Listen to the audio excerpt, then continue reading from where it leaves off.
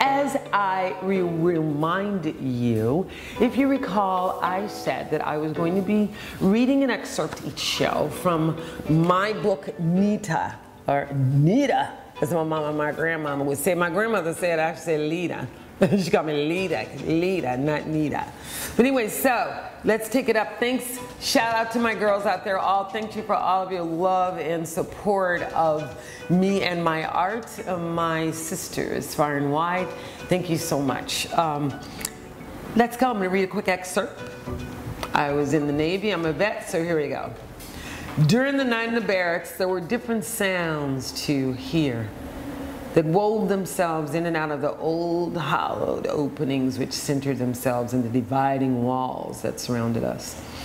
Naturally, I thought it strange, and having never been away from home, all the more so because we grew up sleeping two to a bed until we each got our own, and it was quite normal to bunk with sisters, brothers, or any other relative, and so I learned to endure. Outside boot camp was an entirely different world of civilians who depended on us for protection, security, and above all, for information. Should be the country be seized by any, or information should the country be seized by any outside or unknown forces, you know, can often happen. Off-base clearance was always welcome because it gave us something to look forward and became Baltimore. Was a small town in those days that acted like a highly charged magic for mischief and mayhem. The city had an impressive diversity that I really didn't pay much attention to at that time.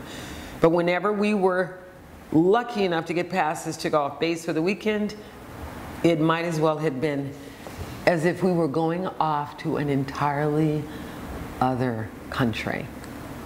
So there, you have my excerpt for this week and for this show. Stay tuned to the next time and I'll read a little bit more of Nita. Meanwhile, stay safe, stay healthy out there, and be good. Bye. Hey everybody, what's up out there in pandemic world? You know, we are doing our best to stay safe and healthy out there, but still we have a little bit of that pandemic aura still around us, so still please take care of yourselves. I will do the same so we can all keep seeing each other. I love my audience and I adore my fans, so those of you who I can't hug, feel me, I'm on the screen hugging you tight. So today for 15 minutes to show, you know, we do it live. I am your show host Osiris, and we are in our lovely Nirvana Hollywood studios with my guy Eric. Hey Eric, shout out. Today, we have an amazing, amazing person, you guys. Okay, it doesn't get any better than this. This man, number one, he uses pencils, papers, pens, anything that he can find that would allow him to express himself. He calls himself the pencil artist, the pencil man, the pencil artist. He's a sketch artist to some. I think someone asked me, was he a sketch artist? But in case you've never heard of him, he's very, very famous, so shame on you if you haven't. His name is Clarence Pointer, and we are so happy to have him in our studios today live. So everybody welcome him. Say, hey Clarence, hey Pencilman. How are you? I'm fantastic. Can you hear me okay? I can. Good. Now, first of all, I notice he has dimples. That's the first thing I notice when I'm looking at his face. He has dimples, so nice smile, everyone. So let's start like this. I read your bio, so I know that now did you grow up in Alabama? Yes, ma'am. Yes, ma'am. And because you say yes, ma'am. I love that, yes, ma'am. That's that Southern caress and that Southern behavior that we've lost in translation, but thank goodness there are some of those of us that still have that. And your family at a very early age discovered that you could draw. And so they were impressed that you could draw and actually started to support you, buying you pencils, pens, whatever you needed. So let's start from when you found out you can draw to what happened for you to say, this is my mission in life, this is what I'm supposed to do. Well, you know, at a very early age, uh, it was embedded in me. Art. I didn't find I could draw because it's already in me already. It just came out. Oh. So everybody got a talent. It finds you. So it found me, and I never had that stick figure syndrome. I went straight to drawing. So you didn't need to do the prep. You're an intuitive. You didn't need to go to the school. Nobody needed to show you anything. You just organically picked up a pencil and became one, and there we are, with pencil to paper. Absolutely. And go ahead. I wasn't as good as I am now, of course. My skill level grew over the years, but it took years to cultivate, fine tune to my current skill level. But I had great support, like it's my family. A few other people around me were very supportive, encouraging. I went to college though for like 6 months. So and I read that, when you went to college for 6 months, how did you choose to spend your time? Did you spend it learning more about the art of drawing, or what did you do there? Well, it's a bittersweet scenario. Let me hear it. Let us hear it. Well, those 6 months, I felt that I was one of the best kids in the class. Even though the other kids were promising, right? They had prior lessons, experience, schooling and stuff, but my stuff was more spot on. However, the instructor didn't give me the proper instruction or criticism or and they gave you the information you needed to fit her realm of thinking. So my realm of thinking, even to this day, when I talk to other artists, I said, you have your own style. Do you? Don't let someone convert you to how they want you to be who you are. So on that note, I got a B in that class. Now, mind you, if I think I'm the best, I feel I should get an A. So that B devastated me. I stopped drawing for 2 years. Oh, you stopped? Now, when you stopped drawing, did you feel like you were having some kind of breakthrough, breakdown? You had to like get back in there and get yourself together? What happened? I just was done with drawing because that B said that, regardless how good I am, people are not going to think I'm good enough, basically, in my head. So that's how I felt, and I didn't want to pursue it, but God had different direction for me. Now, how did you get involved? I read something about Sports Illustrated. How did you get involved? Go ahead. Sports Life magazine. Sports Life magazine. What happened? How did you get involved with them? Well, see, how that happened was, how the kids say now, what had happened was. What had happened? What had happened was. The CEO of the magazine, have been following me on social media. We were friends, but I didn't know what he did per se. And I post a lot. I post a lot of art on my page because that's what I'm about art. So I post a lot of art on my page, and he saw it one day and said, "Look," he sent me a message on Messenger. He said, "We need to talk." So here's my number. So I called him.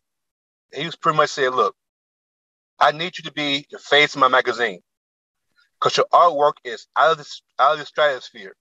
Wow. And I've been working on this magazine for a few years now. I need something to spark it, and you're the guy to make it spark. And so, what were some of the things that you had to do? I mean, did they direct you just into sports, or were you allowed to come up with your own themes, or what happened? With each issue I create, they send me an idea, a concept of who they want to be on the cover, type scenario, and I maybe about 10 images to choose from. So I might incorporate all those images into one to make it to where I want it to be. And I have free reins to create anything as long as it fits the rim of their topic for the cover. Mm-hmm. What are some of the, I'm an artist myself, as you know, and the funny thing is that people that take drawing classes, the instructor said that she thought that you need to know how to draw in order to really paint. Do you think, is that true? Is that true to you? Why? Tell me why. Drawing is drawing is the foundation of all art. Period. Once you can draw and capture dimensions, you can do sculptures, you can do paintings, you can do watercolor, you do anything. But drawings, it's the foundation of anything. It's like crawling is the foundation for walking. So drawing, you develop those fundamentals to go to the next stage. And but if someone doesn't know how to draw, it doesn't necessarily mean that it will prevent them from painting or anything, does it? No. Okay. No, because painting, you can just paint shapes and put them together. You know, as long as you got a concept of proportions, you're good. You can work that. You know. Yeah. So is there a fine line? Do you find that there's a fine line between drawing and painting, or drawing and other forms of art like watercolor and gouache and even illustrative collage work? All of that is, I think it's interrelated. Art is so diverse. I mean, you can pick and pull and and whatnot and blend this and blend that together. So it's like a big puzzle. It's like a what? A big puzzle. And you just put it all together and integrate it. Right. Some people, they mix pen and ink with watercolor, watercolor with color pencils. So you can mix it all together. But the bottom line is you have to have an eye for it. You got to have an eye to see what you envision to put on the paper. It could be, I just happen to use a pencil because for me it's easier. If I make a mistake, I can erase. Yeah, you can. Yeah, you can. So as an artist, what are some of the tools that you would advise someone that's interested in becoming a sketch artist, a painter, or whatever, and that kind of expression? What are some of the tools that you would say that are absolutely gotta have on your palette? The first thing is quality product. Whatever it is what you buy, make sure it's quality. Make sure it's a good, doesn't necessarily have to be expensive, but good quality. That's quality. Okay. Man. Pencils aren't that expensive, but you need a variety of ones to capture what you want to capture on paper. Now, are there any particular brands that you recommend? Prismacolor is good. And there's a few other ones that are pretty good. But most of the ones in the art stores are of quality. Are up to par. Up to par. So after good quality, and good quantity, you have a good thing. What are some of the other tools that you must have? Do you need air? Do you need a room? Do you need a window? Do you need a box to sit on? What do you need? Spill the beans. You need erasers. You need erasers. So an eraser? Erasers, just different ones you can use. The block ones, the black white ones. The kneaded ones like Play-Doh. A variety of pencils from dark to light tone leads, to capture the right proportions and complexions rather of everybody, because everybody is different. Like looking at you right now, you're about a B. I'm what? A B, lead pencil. Why? Because I'm brown? Yeah, see, just the tone, the softness of the lead. I'm more of a 3B. I'm a little darker than you are. I know what a B is. I know what you're talking about because I take drawing classes actually. And it's not that I couldn't draw organically, They're more abstract drawings than actually knowing how to do the figures. So I can draw something looking at it, but I didn't know the structure of drawing. And I didn't know how to apply it to painting. So as a media person here in LA, they offered us free drawing classes while we were in quarantine. So that's how I got into drawing. So I know about the different pencils, but explain to the fans out there why the different pencils, like why would somebody need a different pencil? What is the difference between the dark and the light and those things? Oh, absolutely. I mean, the soft leads are like HB, 9B, straight graphite, soft leads. That's for the dark areas. Like your blouse you're wearing, that's a 9B to the most because it's extremely dark. Easily. And soft. Like your hair is more of a H or HB. Because it's got that silvery, blondie kind of. Right. So the lighter the area, the harder the pencil. Like Elf. Explain that they don't know anything about. I mean, if they do, I'm not saying my people out there, you don't know anything, but just assuming that all of us are beginners. We're not professional drawers or artists in that way drawing. But what would an F be, an H, and does it mean it's the heavier lead? It's a lighter lead, or? Yeah, it's like Elf. Fine. 3H. 2H, those numbers like that are very hard. So therefore, the tones of the skin or tones of the hair, if you got blonde hair, it's like an H at the most. But see, blonde hair has dark areas too. So you got to know which pencils to pick up to get the realistic get that color, that tone, and everything. Right. So, like I've used several different layers based on the softness and the hardness. Like I said, the softness is darker, and the harder, the lighter.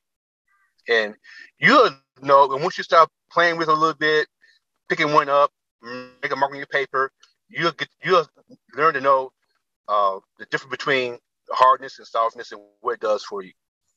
And then question, do you think or feel that anyone can be an artist, or do you feel that some people, no matter how much they go to school, their parents have forced them to take art classes, they're going to study art and this, because trust me, I've experienced one of those things where, oh yeah, and I'm going to do this and that, but they're really not an artist. It's never going to come out. What is that about? Explain it to people so that it doesn't feel like one is being discouraged from expressing. But also, I do think that something has to be organically inherent for you to be drawn to, or it to draw you to that, What do you feel about that? What are your thoughts? My thoughts is either you have it or you don't. It's really that simple.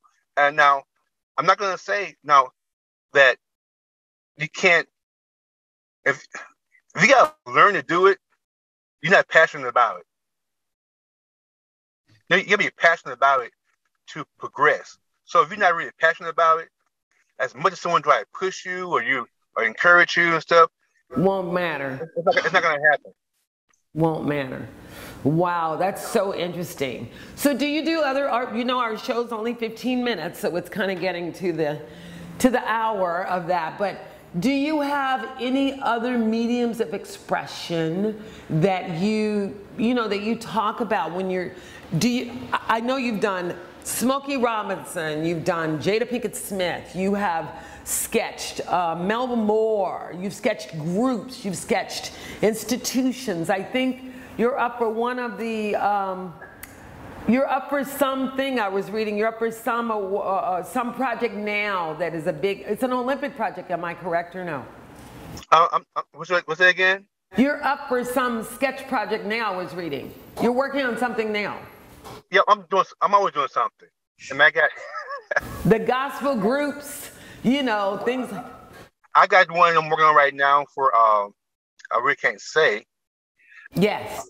But I got 2 art exhibits coming up in some art museums in California African American Museum, one in the Anaheim Museum down there.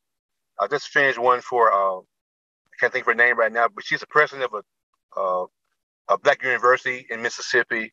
You've got them everywhere. I was like, wow, and he's done this, and he's done Smoke Rum, and he's done, okay, now, and has he done Osiris? You know, she's next. But, but the ones that really stand out the most are the ones that at the top of that presentation mark, like Rosa Parks, Bill Duke, Dick Gregory. And were you able to do Dr. Maya Angelou? I did, but I got it done with hopes of getting it to her, and she passed about a month after I was finished. Oh, I know. I had the opportunity to meet her when I graduated from Sonoma State in Northern Cal, and it was her and Intozaki Shanghai and a whole group of them were on that Northern California circuit at the time. So wow. I'm happy we made contact. But listen, we are getting close to our 15 minutes. I would love to talk to you more, but we like to keep it kind of short and sweet, so they want some more. You know, they have to dig. That's right. Yeah. You know, I kind of want to not give it all to them at the first time, you know. Where can we find you? How can we find more about you? What your next project? You can't divulge who the subject or the subject of the matter is, but you can tell us that you are very busy and where we can find out more about you and your art. Oh yeah, I gotta start updating my website to put all my events on there. But everything on ClarencePointer.com. You know, they want to get better acquainted. They can go there and read my bio. Like I said, it's like a short story. So, the Kool-Aid and Popcorn Ray, you know. But wait a minute, and I listened to the video on YouTube with Gene Chandler. He sounded good. And what did you do? He was going to introduce you or something? Did you have a piece there? Right. Well, they called me because he was being presented an award, and they wanted something that was more, I guess, thought-giving than a plaque or something personal done. So they called me to do that, okay. And when I presented it to him, he was shocked. Mm-hmm. I know he was blown away. Oh my gosh, you are, isn't he fascinating, everyone? Don't you just love somebody that can sketch and draw and all that? But listen, we gotta go. It's been 15 minutes, it goes by fast, especially when you're having fun. Let's thank our guest again today, Mr. Clarence Pointer. We call him the Pencilman, the artist. I call him a man with a pencil and a sense of purpose, is what I call him, the two P's, pencil and purpose. So anyway, for those of you that haven't heard of him, please find out more about him. He is one of our own, homegrown, of course, from Alabama, and one of our own artists here from the United States of America that's very, very well recognized. As for me, I am your host again, Osiris Munir, with 15 minutes to show. Don't forget to check me out, you know you want to, on YouTube. My website is www.expressinabstract.net. Again, express in abstract, that's EXPRESSINABSTRACT.net. And AnkEntertainment1.net is my blog. That's ANKH and then the word entertainment. And don't forget the one, ONE.net. See you next time. As for Mr. Clarence Pointer, let's say bye. Thanks him for coming to our studio. Again, ClarencePointer.com if you want to find out more about him.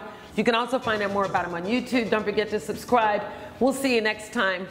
Bye. Bye.